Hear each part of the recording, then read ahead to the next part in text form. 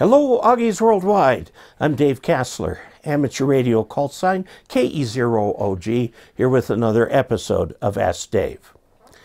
Today's question comes to us from Dr. Chassels Limited. That is his username on Patreon, and he asks a question. Now, he is one of my patrons. I want to say a special thank you to you for being a patron. You too can become a patron of this channel by going to patreon.com/KE0OG and finding a way that works for you. All right, let's take a look at Dr. Chassels. He's our patron already, so we don't need to mention another patron. Says, "Hi Dave, I found myself watching several of your videos daily. I am planning to use NVIS for local area communications and ARES nets, yet want to have a good distance communication from the same 65-foot multiband folded dipole antenna.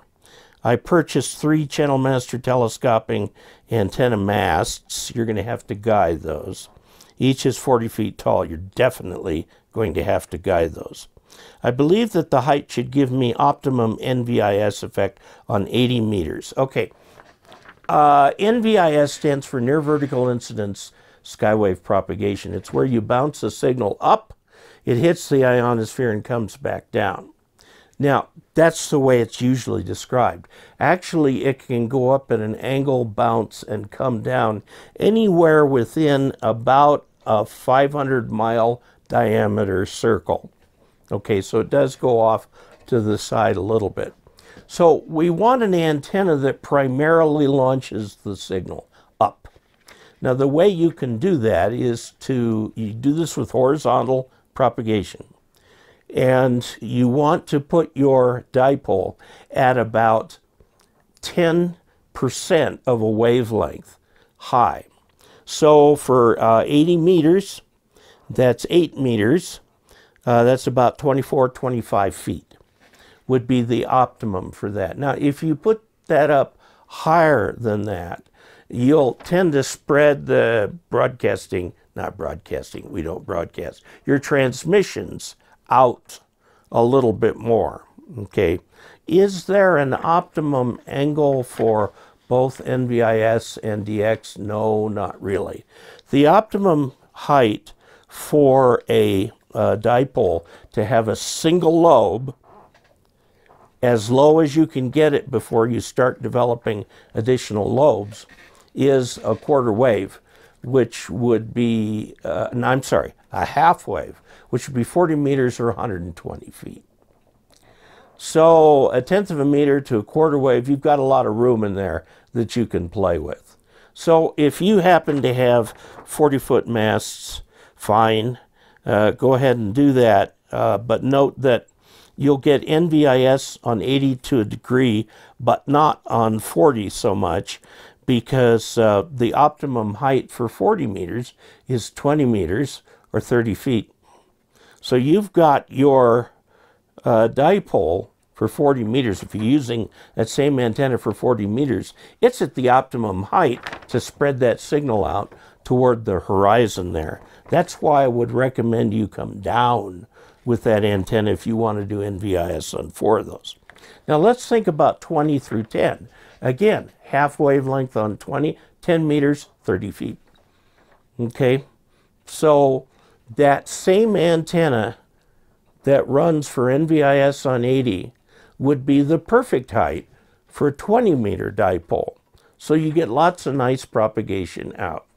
Now, I would warn you that on the multiband dipoles, the lowest band will have the cleanest lobes. If you look at the plan view, look down on the propagation out, you'll see your classic dipole pattern on 80 and to some degree 40 meters. But as you get up in the bandwidth, you start getting these really weird lobes on the thing.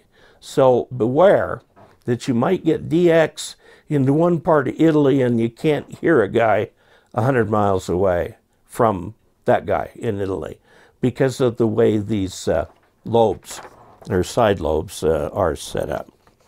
Okay, My second question revisits your recent grounding videos.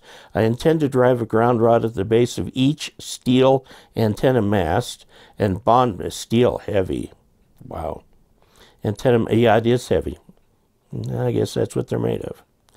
Some masts are aluminum, but they're nowhere near as strong as the steel.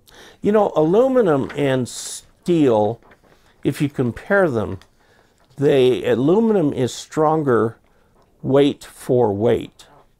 So if you have a bar of aluminum that weighs 20 pounds and a bar of steel that weighs 20 pounds, the aluminum bar is going to be stronger, except the aluminum bar is going to be this big and the steel bar this big. Okay, so beware. Okay, let's see here. We've got about 32 feet apart from each other and about 20 feet from the ground rod next to my house. Okay, yes, you want to bond those together and put the ground rod at each one of them, ground it to the steel tower. Note here the difference in metals. Copper versus steel is an invitation for corrosion. So what a lot of people do is they fix it so that the thing they're connecting to is stainless, which tends to corrode much less. It's not perfect, but much less. And they connect the stainless to the stainless steel tower. Okay, and there are little connectors that will do this, or you can make something of your own. One thing that I have found that works is you've got a clamp or something with a bolt coming up. The bolt is stainless steel. So you put a washer on there, and then put your copper wire there, and then put another washer on top of that. That way, the stainless steel is all that the copper sees, and the tower being steel, regular steel, structural steel, only sees the stainless. And that way you keep the copper and the structural steel apart. Now, yes, it's correct to put a grounding rod at the bottom of each tower. Now, for best practice on grounding, you would want to look at the new book, second edition, Grounding and Bonding from the ARRL. However, that will have you going hog wild on these things to be able to actually withstand a lightning strike rather than be protected from nearby lightning strikes. What you're doing is fine. You're using those masts just to hold up dipole antennas. I think you're fine with what you're doing there. Now, you can connect these together and then from there run it to your station ground by using that number 6 stranded copper wire that I have talked about, okay, and burying it. And by burying it, you actually get some contact with the ground. It improves your grounding system. Now, if you're concerned about your dogs digging, number 6 copper wire is a pretty nasty thing to try to chew through. But if you want to put it in aluminum conduit, PVC conduit, or steel pipe conduit, you can. If you're going to do that, you might as well just go with a single strand rather than stranded, just a single wire that you put it in those, and then when the dogs dig that up, they can't go any further. And then I think you'll be in good shape, okay? Is it a good idea to run my coax feed line inside of steel conduit underground? You can if you want to.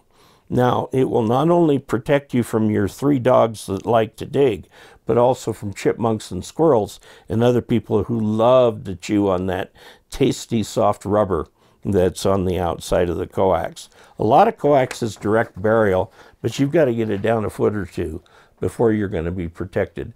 And you've got burrowing animals like rabbits that could get down to it too. So yeah, go ahead and put it in something protective. That'll give you a little protection, a longer life for it. So there you have it. And I hope that you find that helpful. And I thank you again for being a patron. Again, the link to Patreon is patreon.com/KE0OG. Or if you'd like, go to dcasler.com/support and pick a way that works for you, like a one-time tip jar or a monthly subscription. And if you are not in a position to do any of that, you're welcome all the same. And I'm happy to have you as Augies. Please subscribe. And please click like. That really helps tell Google that these are great videos. I hope you think they're great videos. And until we next meet, 73.